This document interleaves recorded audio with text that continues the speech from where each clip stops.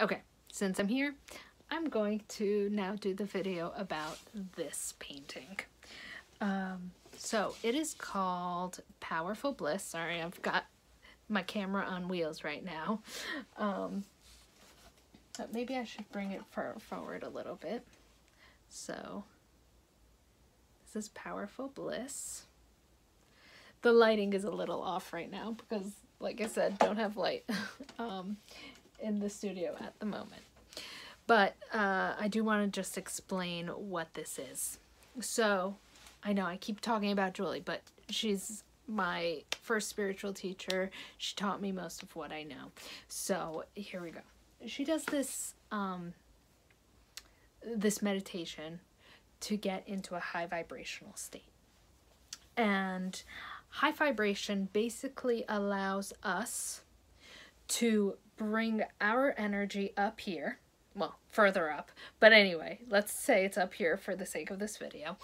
And for spirit to bring their energy down here so that we can meet halfway and communicate with each other. So in this meditation, it is also a grounding meditation. So what we are doing is imagining roots coming from the bottoms of our feet. And up through those roots come this beautiful earth energy, which tingles all through the body.